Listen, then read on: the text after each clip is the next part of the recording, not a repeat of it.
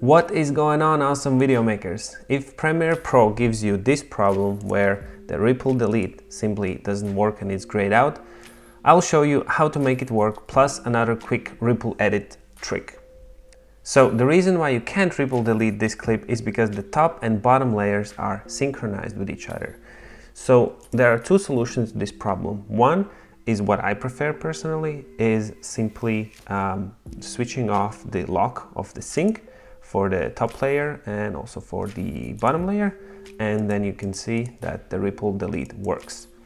You have to be aware because then everything here is being shifted left, and if you have synchronized the music with the clips on the right side, then it means it will desync, so keep that in mind. The other possibility which you can do is by locking the layers, so locking the top layer, and also you can lock the bottom layer, and then also the ripple delete works.